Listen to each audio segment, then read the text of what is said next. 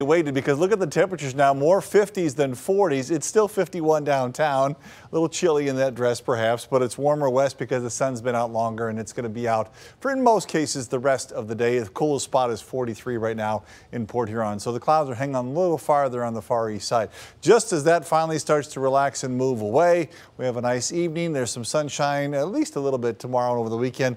This moisture is trying to come at us. I think it holds back there for a while. And when it does get here, it gets here with some chilly temperatures, and that may not be the best thing you're looking for in an extended forecast. So through tonight, we're going to have some clearing, anywhere from clear to partly cloudy skies overnight. There might be a little frost in spots. Look at these low temperatures, 33 in Lapeer, 35 Mount Clemens, 38 Detroit, 33 in Ann Arbor. That is not warm. It's not that far off from the average low of 40, but it's still April. I guess we get a little excited when we get some warm temperatures. These are all low temperatures for the next several days, and we're looking at the possibility of frost, and you certainly notice 31 on Wednesday, 33 on Thursday.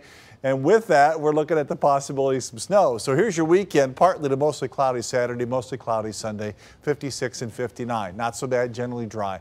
We get into next weekend. Monday is nice, a little sunshine, 65, but a 20-degree drop on Tuesday. And by Tuesday evening, we could have some snow mixing with the rain. We could have some snow overnight. Into Wednesday morning, that's the 31.